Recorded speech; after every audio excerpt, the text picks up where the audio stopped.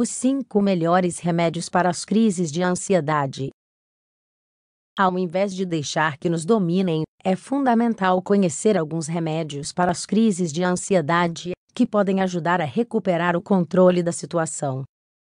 As crises de ansiedade são um problema que causa muita preocupação, temor e insegurança em quem sofre com elas.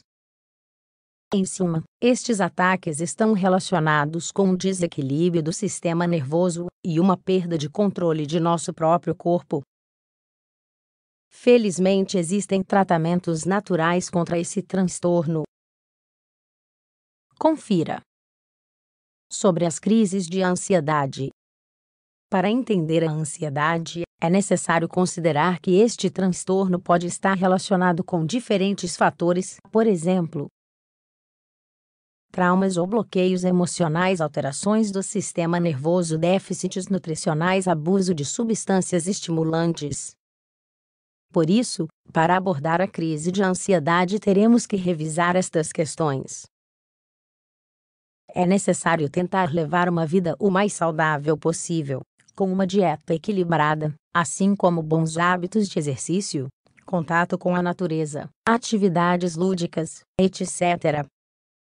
Além disso, é bom tratar a mente com os profissionais adequados, a nível psicológico e emocional. Partiremos sempre da premissa que a pessoa com ansiedade tem um conflito interno. É possível que esteja realizando algo que, de fato, não deseja fazer. Remédios para as crises de ansiedade. 1. Movimentos oculares.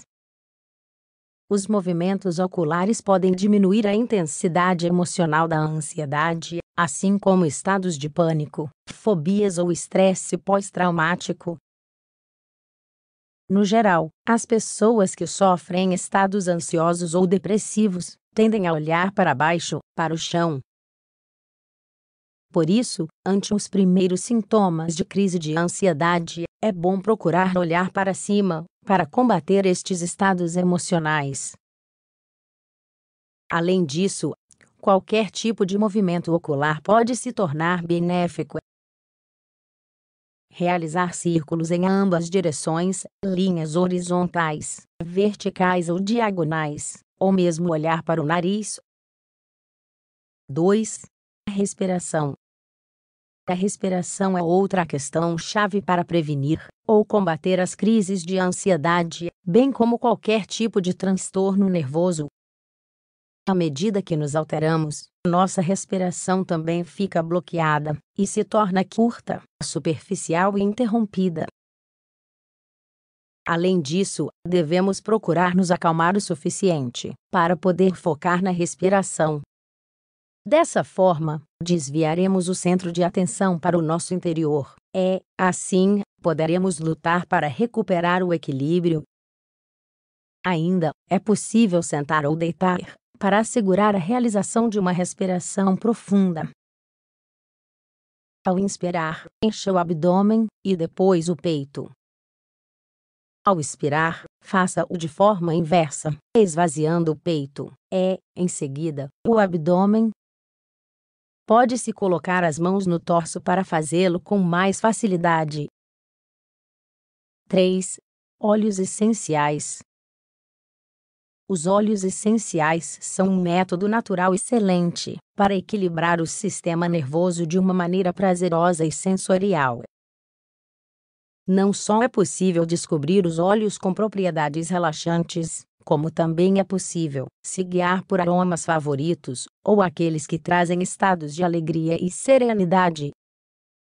Os óleos que podem ser utilizados como remédios para as crises são os seguintes: lavanda, tangerina, laranja, manjerona, cedro, manjericão, cipreste e rosa camomila. Além disso, pode-se fazer um uso tópico, combinando-os com cremes ou loções corporais. Também pode-se utilizar um difusor aromático em nossa casa.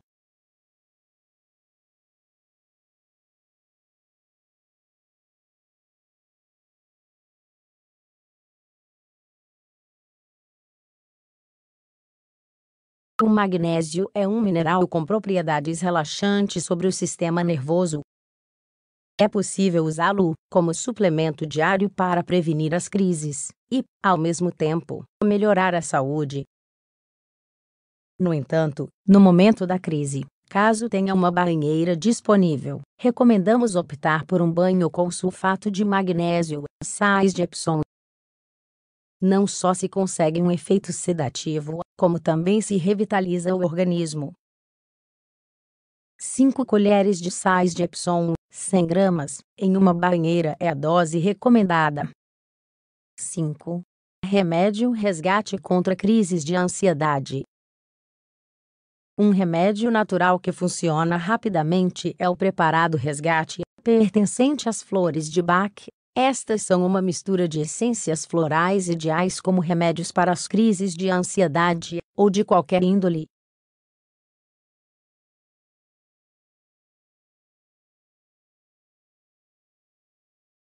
Além disso, o remédio resgate equilibra as emoções em situações agudas, como as crises de ansiedade, acidentes, más notícias repentinas, estados de choque, etc. Somente terá que tomá-lo de maneira contínua até se acalmar o máximo possível.